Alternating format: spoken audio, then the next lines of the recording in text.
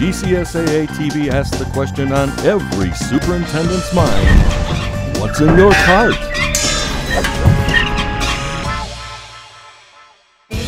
My bucket on a regular basis consists of one of these, but it's smaller.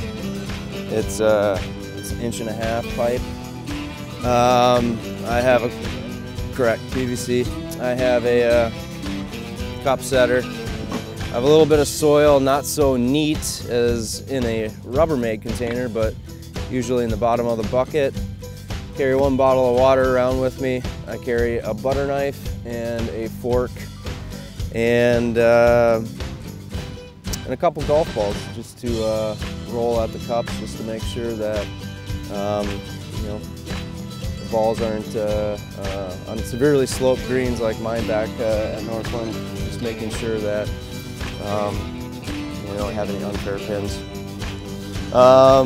One other thing, important thing for bucket management is if you have multiple people using a bucket, you need to make sure that you leave the bucket how you found the bucket.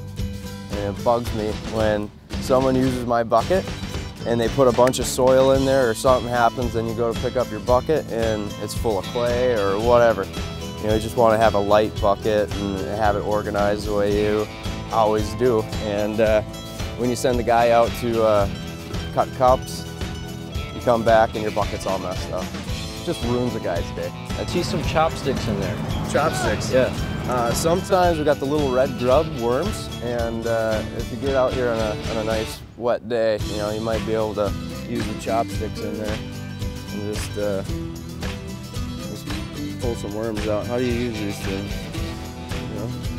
You know how you do that? You know, just something like that. Why do you have these? Well, is that for lunch? The real reason why we have those is because when we start progressing here, if like yesterday, Jake's group was behind, and so then we could go and mark the dots for him, and we could put a chopstick in there, and he would be able to find it right away. And that's what's in my bucket.